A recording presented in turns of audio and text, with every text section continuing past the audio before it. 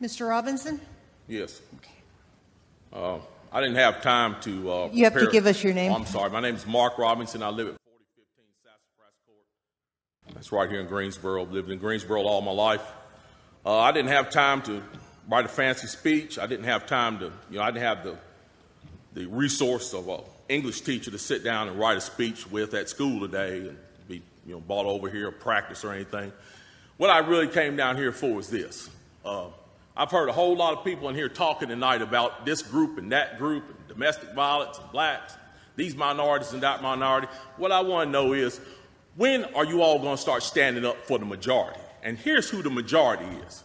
I'm the majority. I'm a law-abiding citizen who's never shot anybody, never committed a serious crime, never committed a felony. I've never done anything like that. But it seems like every time we have one of these shootings, nobody wants to put the blame where it goes, which is at the shooter's feet. You want to put it at my feet. You want to turn around and restrict my right, constitutional right that's spelled out in black and white. You want to restrict my right to buy a firearm and protect myself from some of the very people you're talking about in here tonight. It's ridiculous. I don't think Rod Serling could come up with a better script. It does not make any sense. The law-abiding citizens of this community and many communities around this country, we're the first ones taxed and the last ones considered and the first ones punished when things like this happens, because our rights are the ones that are being taken away. That's the reason why I came down here today. Gun show or no gun show, NRA or no NRA. I'm here to stand up for the law-abiding citizens of this community, because I'm going to tell you that what's going to happen.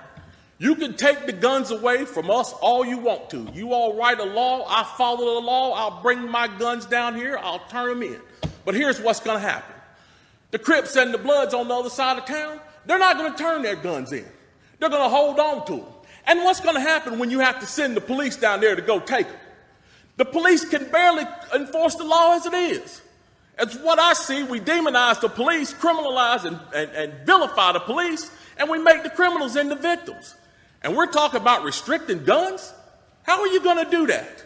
How are you going to do that when the police department's already hamstrung? You're not going to be able to go down here and take these guns from these criminals. So the criminals are going to hold on to their guns. They're still going to have them. They're still going to break in my house, and they're still going to shoot me with them. And guess who's going to be the one that suffers? It's going to be me. Well, I'm here to tell you tonight, it is not going to happen without a fight. And when I say fight, I don't mean shots fired. I don't mean fist thrown.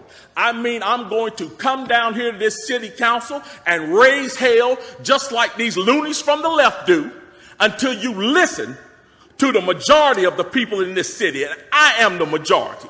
The majority of the people in this city are law-abiding, and they follow the law, and they want their constitutional right to be able to bear arms. They want to be able to go to the gun show and buy a hunting rifle or a sport rifle. There are no military-grade weapons sold at the gun show. An AR-15 is not a military-grade weapon. Anybody that would go into combat with an AR-15 is a fool. It's a semi-automatic .22 rifle. You'd be killed in 15 minutes in combat with that thing. So we need to dispel all these myths, and we need to drop all this division that we got going on here. Because the bottom line is, when that Second Amendment was written, whether the framers liked it or not, they wrote it for everybody. And I am everybody. And the law-abiding citizens of this city are everybody. And we want our rights, and we want to keep our rights. And by God, we're going to keep them, come hell or high water.